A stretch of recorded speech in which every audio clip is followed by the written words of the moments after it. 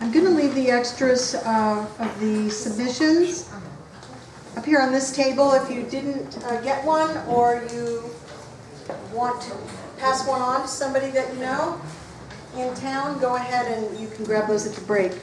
Okay, next we're going to hear from our trusty sound person. Scott, come on up.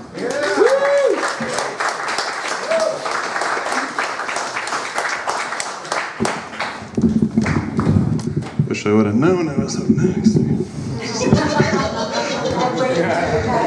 Yeah, next time.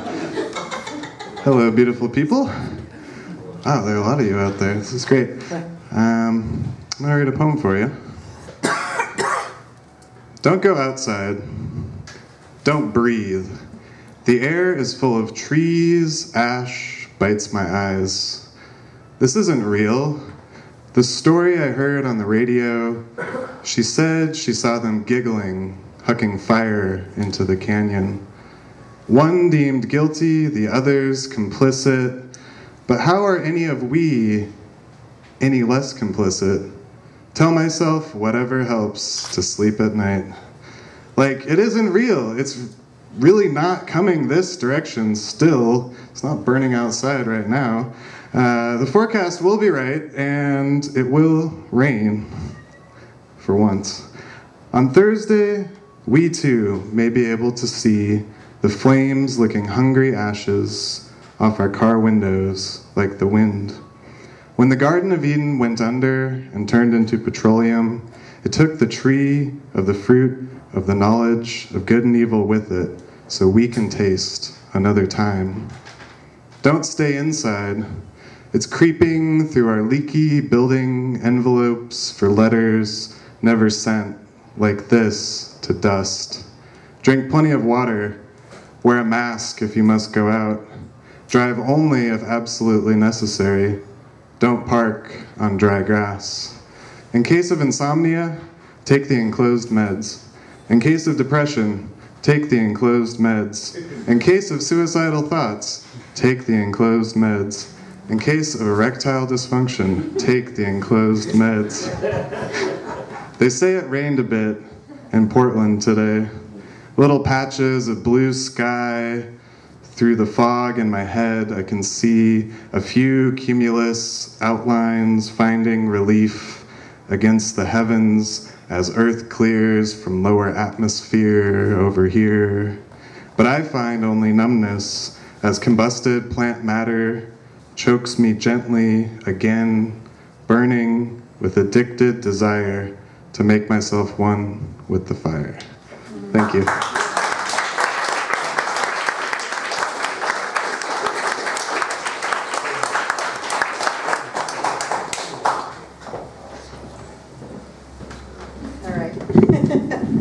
There we go. Okay, we are going to have one more reader before our featured reader this evening. Our featured reader is Coleman Stevenson. She has brought some books and she's got some good poetry for you, and I'm excited about hearing her. Before we invite her up, we're going to hear from Gary.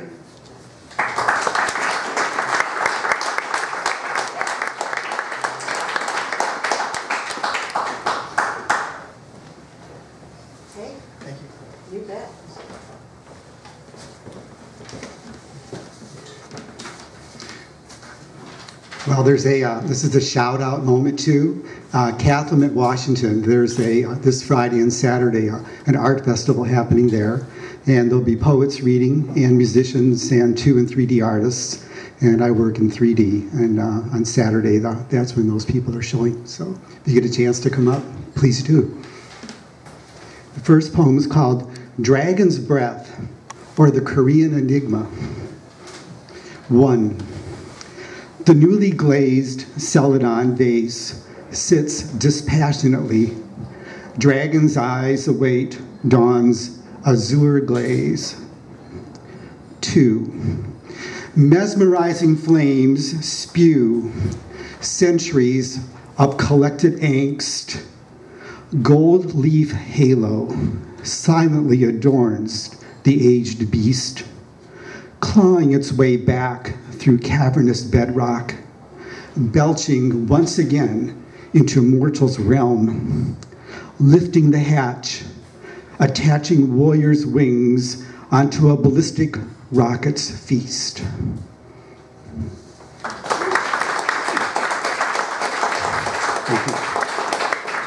The second poem is Mine and Yours, the Neighbor.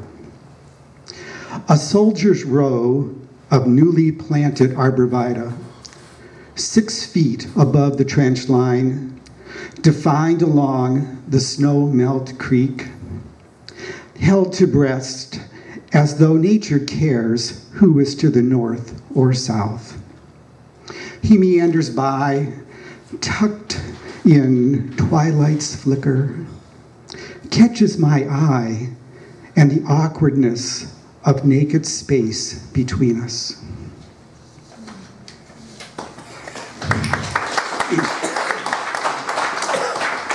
The last one is Lucky 13. Beyond 10, I cannot count. The heart has no number to equate what the soul and lyre know. Inhaled and exhaled plum blossoms release whiffs on pathways, and I wallow in their delight. 13 petals reach for earth, clasping one, softly dancing from fingers to palm, sallying so easily, released back to fate. And I marvel for a moment how she was mine. Thank you.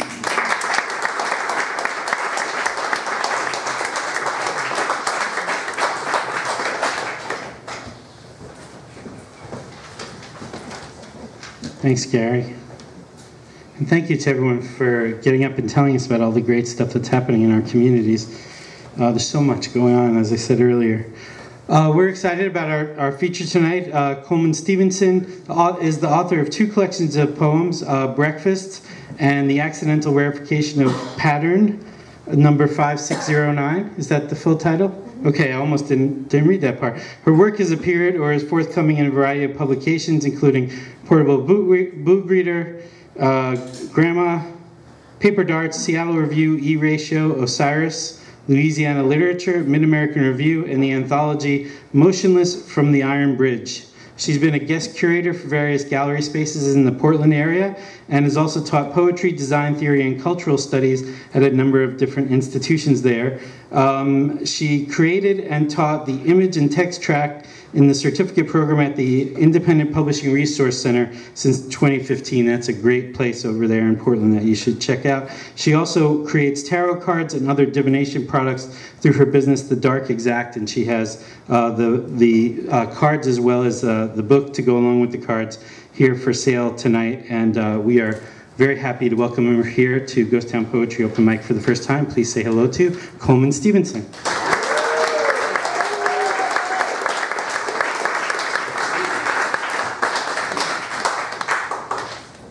Hi. Hello. I'm gonna try to not knock that over with my enthusiastic poeting. No, it's not. It's not going to be very enthusiastic. Okay.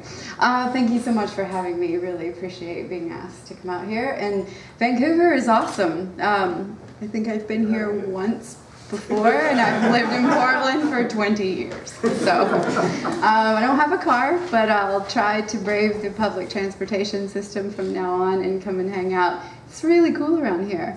It's so great. My friend Taylor, yeah, it is. She has a company called the Venderia. She does these awesome vending machines that she puts in bars all over Portland. Well, she just got one in Low Bar down the way. So I've been wanting to come and visit anyway. So, okay, poems. So anyway, thank you. And you don't have to clap if you don't want to between things. I'll just like kind of plow straight through. So I'll read a few poems from this book, Breakfast. The poems in here, they're all numbered. They're numbered by the day of the year that this is loosely a story of, I guess I'll say. Okay. So this is number 43. What is the story you have made of me? Do I begin with your first awareness, or have you imagined backwards to my child feet walking through ferns, the spark of these eyes first searching out known constellations in the dark?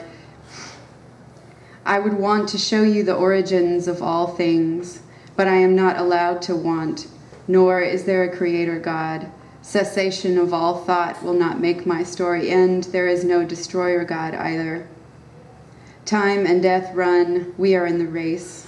There is only preservation in between things that do not exist, the gap of black between planets we've never seen with our own eyes. 115. I'm a mix of wanting to buy all the plants at the garden center and not caring if anything ever grows again. Along the sill, it is funny, now. Along the sill, small black beads of ants string the stem to get what's sticky on the lemon's leaves, but they always go home at night. Because they are ants, I do not want them to stay. So don't read this as our metaphor. Ours is a major to minor goodbye. I can't stand the way the air looks when you move through it away from me, and you never look back, afraid I'll disappear into the underground, taking with me this season. 126. I love to let you see my flaws, but downplay them, show you effort. The truth has elegant intentions, but art is the truth maker. 130. Jealousy is so pure, I forget myself. Some stones slide easily across a pond, some sink. An argument approaching the end of a season, bees busy getting what they can. I have put almost a whole life into my short life with you, taking my cues from those pollinators, forgetting they are also their own weapons. 180. On the train alone, generator busted, compartment without air. I sweat out uncertainty. If I die first, I promise to haunt you. It's a pact we'll make. Thank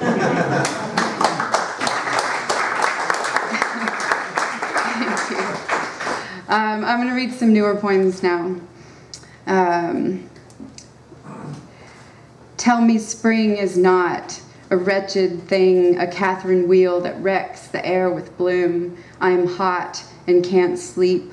I am mourning the passing of sorrow. I am trying to do it with grace. I am trying and failing. I went to the water to escape. Sea air is Gemini air. Air near water is Mercury in action. Mercury is my drink of choice. I did not swim out, looking for dark shapes. I stayed on the shore. A bird is a bird. I cannot fly. We were grounded on the sand in a useful way, in the way that roots are not always something to fear. I've still got the gray sea on my shoes. I've got a photograph as proof of shadows. I'd like to say I could take it or leave it, but it sounds like summer outside already golden, passing into green. I know you're kind. We would go on walks at dusk through neighborhoods scented with grass clippings. You would buy me Coke Ices. I feel familiarity, which seems the strongest emotion, but I do not choose it. Two roads in a yellow wood, and sorry I looked down one. I was clipped to the paths of ideas, and they undid me. I was forked and following in my mind, thinking the man who said it could have gone down both roads, just one day and the other the next. But every little thing changes you. You can't be the same traveler, never the same traveler twice. He watched the trees shaking off their clothes. Please notice me, they begged. Everyone I care about is golden. Everyone I love is learning lines and letting them fly as a bird flies north with the cosmos in its claws. I am still not a bird and do not need to fly down any other road.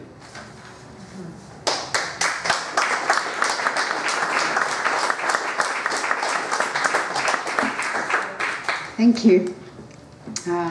7 days.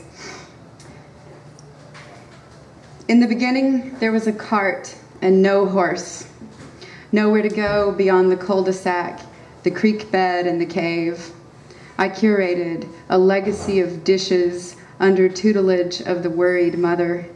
Relatives were frequently sick and needing to go to hospitals. They would be taped back together and we would go back home and keep on living. Their kitchen counters served pill bottles by day of the week. I suffered through allergy shots so I could go outside, then Blistex for chapped lips in winter at bedtime. She said, "The burn means it's working." She said that for Bactine too, on skinned knees. I loved the smell. We outlasted the hospital people. One by one went under itchy grass. Today, tomorrow, but not forever, is the meaning of the pillbox now on my nightstand. You might think using it would make the wrinkles set in, but I see it as a gift of foresight. I'm certain I'll make it the next 7 days. I feel good that each one has something of the same in it, a smaller cart with just enough horsepower. That breeds philosophy as much as epiphany does. Not to adhere, not to worship. I practice my philosophy like a craft to get good at it. That's why I'm a light sleeper. I hear little feet thumping down the hall, water turning on and off, the house stretching, the moon counting down. Things happen at night. The teenage boyfriend who dumped me for being too sad, years later fell off a mountain in Africa and died.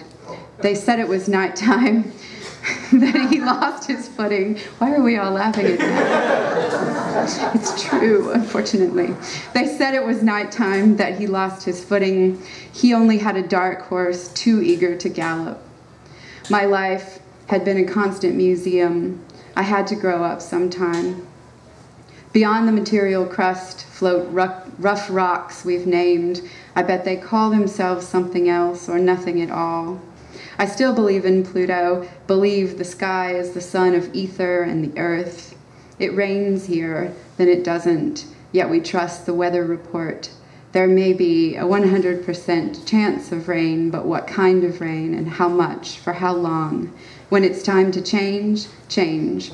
Bring the leaves down in waves, make a hole where no hole was before, drown the starter self in shallow mud. No cart, no horse, just a pattern of 7 days gradually loosening until there is only one, but it's the only one that you need.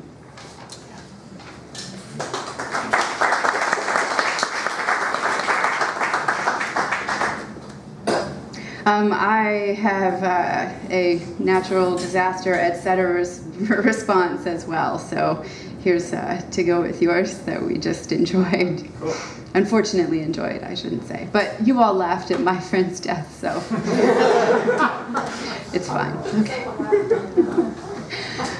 This is called Small Valuable Things. When the earthquake hits, I will pocket the bottles of perfume. In the box of doom, dividers seem arbitrary. It is all happening at once. The scientist denies divination until his own life is explained to him. Then he sees the desires of inanimate objects. The earth breaks and invites you in. Fire is measured in percentages. Trees thousands of miles away throw themselves onto houses with the help of wind. A flood around your shoes is rising to tour the second-floor bedrooms. A key in the water unlocks emotion. Ash takes to the western air, flirts with my eyes. A spider mistakes a piece of tree ash that floated into its web for food, but you can't suck dry what's already bled.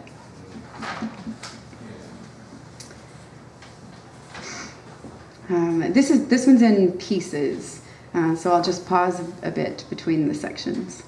The path and the obstacle.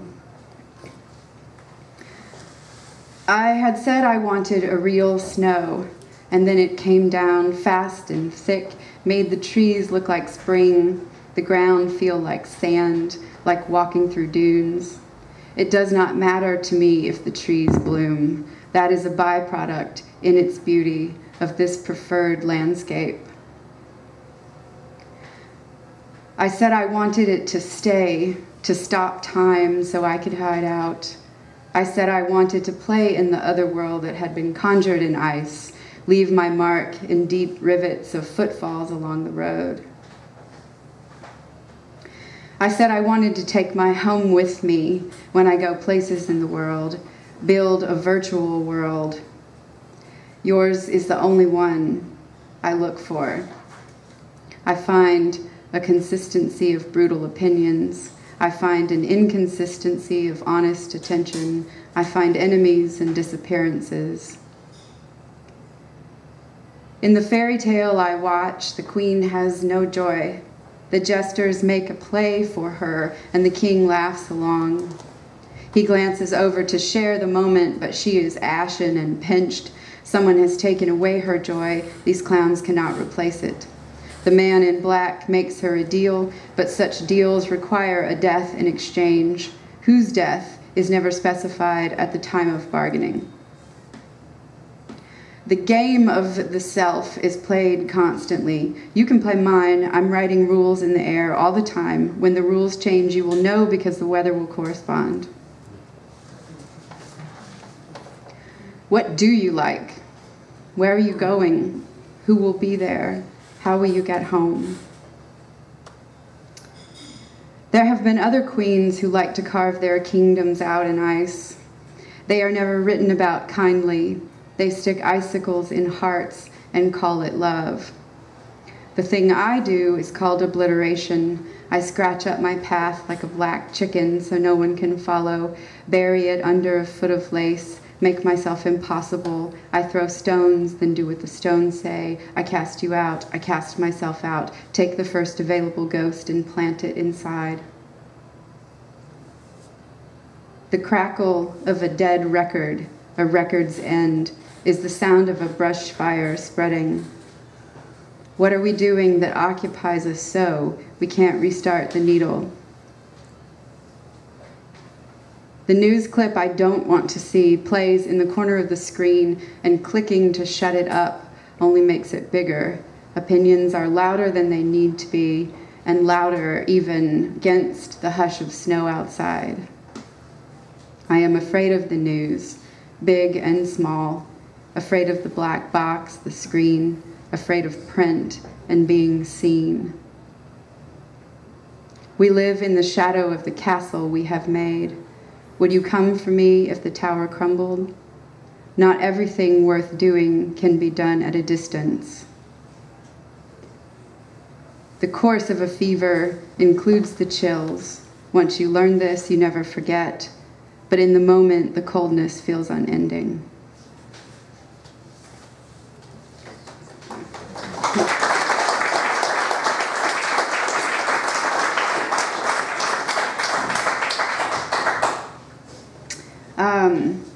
So I have two more poems for you. This one's a little strange. I haven't read it before, and I'm not entirely sure what it is. So here it is. It's called Life, because what else would I call it? Talk about a perfect catch-all title. Life. Baseball caps, silly putty, people I have loved, people with real careers, hot tea gone too cold to drink, layoffs and leavings, a better way to think, gum resting on the roof of my mouth, something I can't remember, my garish face sometimes, sun lifting the color out, the lean in, the dodge. We are the displacers of what happened before. Titles are the first to go, erased from a prayer, the furnace coughing out old smoke. Names are next, faces widening, the skull of the moon, a great connector who never connects. Every time we don't, scorpion in the shoe, people I've wronged, people who've wronged me, the liars and the cheats, silly little girls with silly little crushes, vultures suck the air out with their wings. Tell me you'll never, pretend I didn't. This place where we sleep, where we wish we slept. A phone charging on the bedside table, a phone charging across the room, a phone on silent, one missed call. a midnight run, fear deep in the gut, extinction as a form of flying away. If you can't see it, it lives forever, the way children must chase rabbits.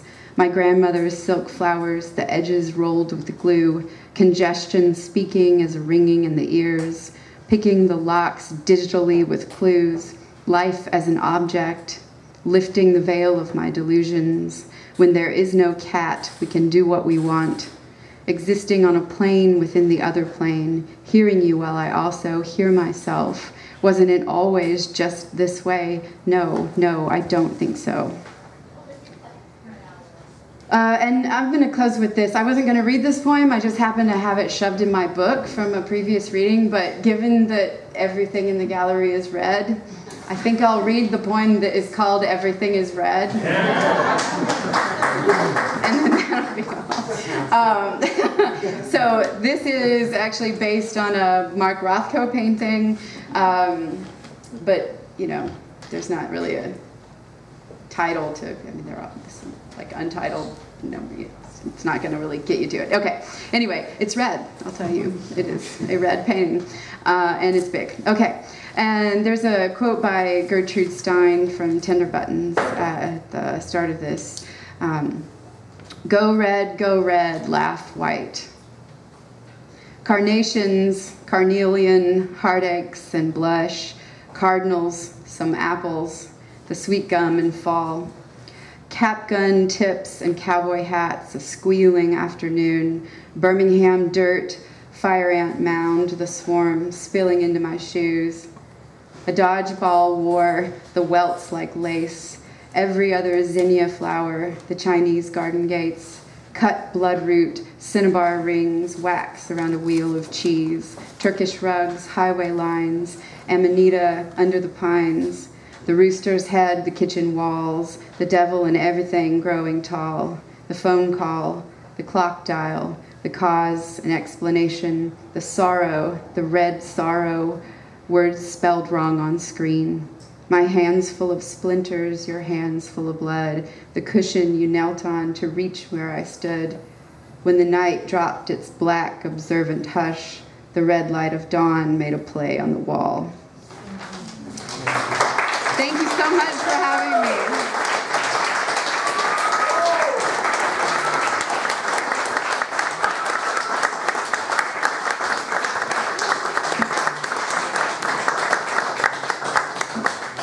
Okay, we have a quick announcement before I talk about what's going to happen next.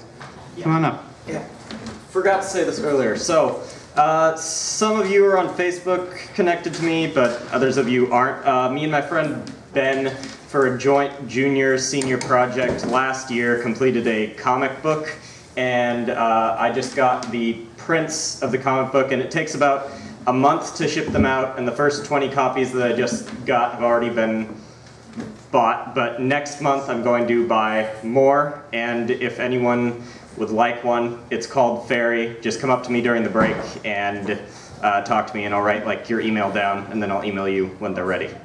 Yeah. Thank you.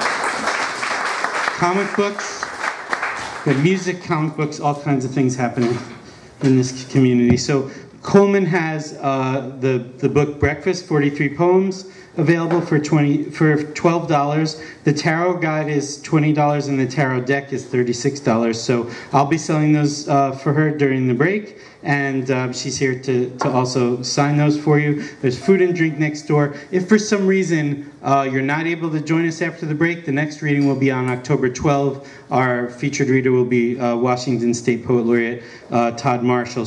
But I hope to see all of you after the break. We've got a lot more open mic poetry to come. So about 15 minutes, stretch your legs, get something to eat and drink, buy one of Coleman's books or tarot cards, and we'll see you soon.